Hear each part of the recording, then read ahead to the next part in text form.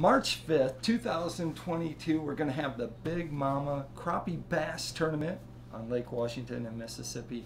And one of our sponsors is the Mississippi Army National Guard. And we happen to have Major Anthony Harrell here. And it's pretty exciting because actually Tesla, right? Tessa is here, and she's actually going to ask some of the questions because she's interested in joining. I know that in the National Guard y'all have different jobs for people. What exactly are those jobs? There's a large variety. You can become an engineer. You can become a doctor if you wanted to. So it's a huge scale from being a cook to being an air defense defender to being building buildings.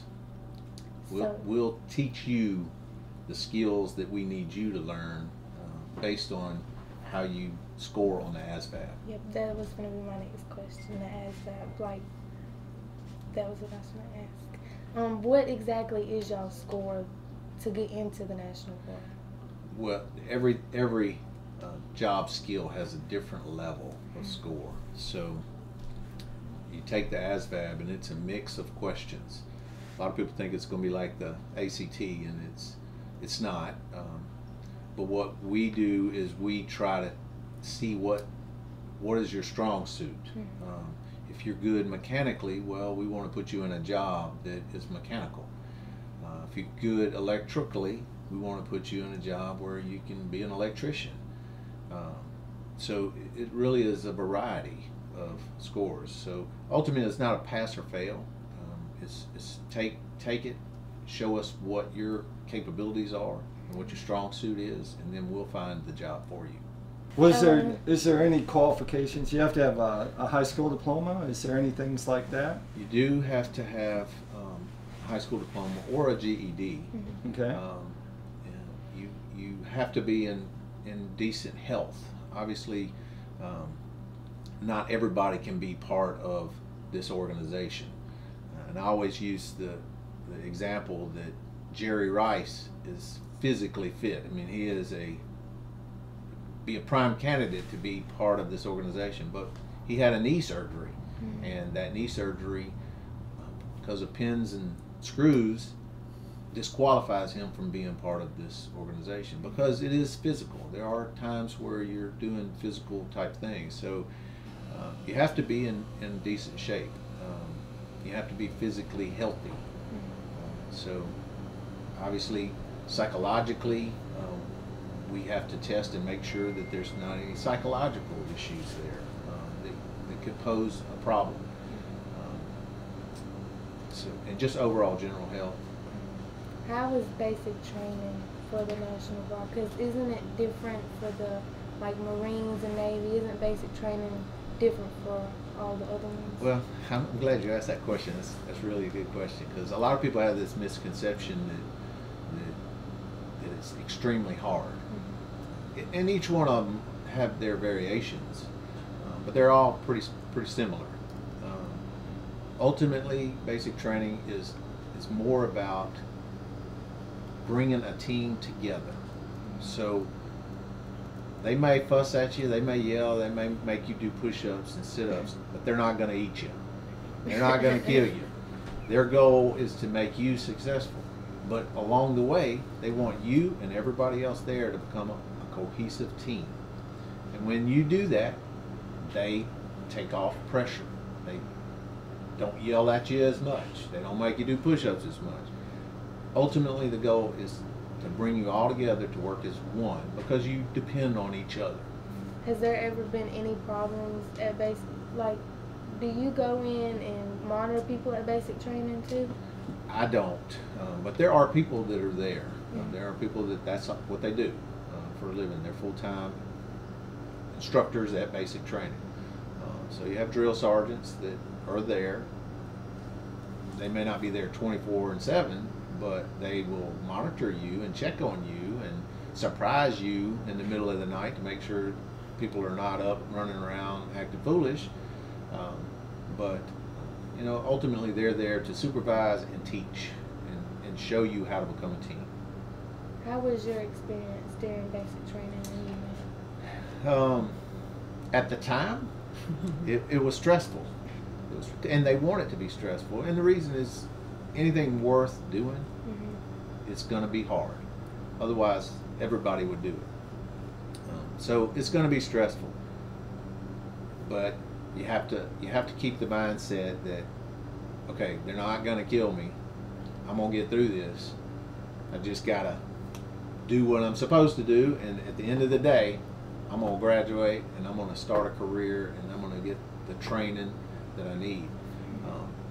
Looking back on it, after I got through it, I thought to myself, that wasn't so bad. Yeah, it seemed hard at the time, but when you get through it, it's pretty cool. You're like, that actually was awesome.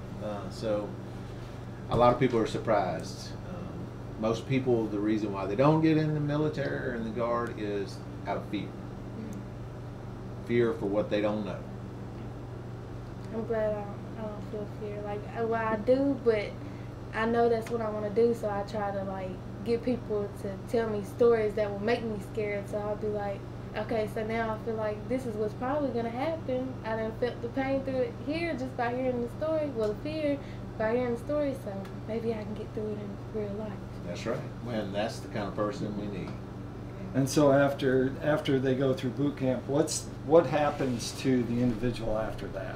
Okay, so once they complete boot camp, they'll go to their MOS training. So a job skill training. So if they want to be an electrician, they're going to go to a specific military school where they're going to teach you all the electrician type skills. And it goes for any other MOS.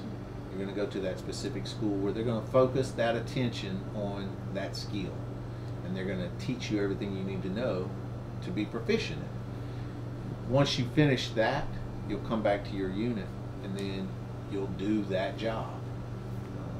You'll train to be prepared for if we have a hurricane or a tornado or something like that, to go and make sure that all the air conditioners are working and all the tents for the soldiers who are there working, or help people.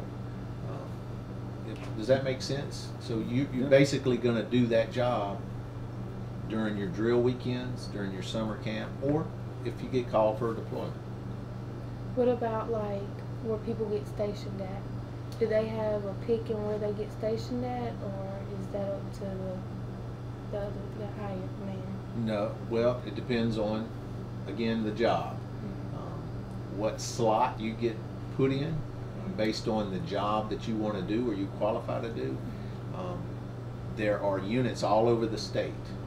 And so depending on that slot, you'll go to a unit that has that job opening, and you'll be, let's say you're in Tupelo, or you could be on the Gulf Coast, or you could be in Jackson, or you could be right here in Greenville. So it just depends on the job that your ASVAB says you qualify for and that you choose. You may qualify for multiple jobs, and then you can make a selection on, I'd rather do this than this. So if we have those slots that are opening, then we'll put you in that slot, and that's what you'll get trained on, and that's the unit you'll go to. It's not outside of Mississippi. You belong to the Mississippi Army National Guard. Unlike the reserves, the National Guard serves Mississippi, and then if there's a need for a federal deployment and the president says, I need this type of unit, well, he reaches out to the governor, and the governor says, okay, I have that type of unit, y'all are going here. You go as a family. Unlike the reserves, where if the president says, I need this type of unit, well, the reserves say, okay, I've got 5 guys from Alaska, I got 5 guys from Hawaii, I got 5 guys from New York. However many they need, we're bringing them all together, we put them in a unit, and we send them. So you may be working with people you don't know. The National Guard's not like that. It's going to be your family that you grow up around in your community or in that unit. And that's the other thing. It becomes like a family, an extended family. That's really what I love about it. I've been in 33 years, and I've done a lot of different jobs. And the military, the National Guard, will allow you to grow, to do more things if you choose to. If you put forth that effort, they're gonna let you get more skills. Just like I was enlisted for 19 years before I went through OCS to become an officer. It was a challenge, but I saw it as something I wanted to do, and it was the best decision I have made in my career.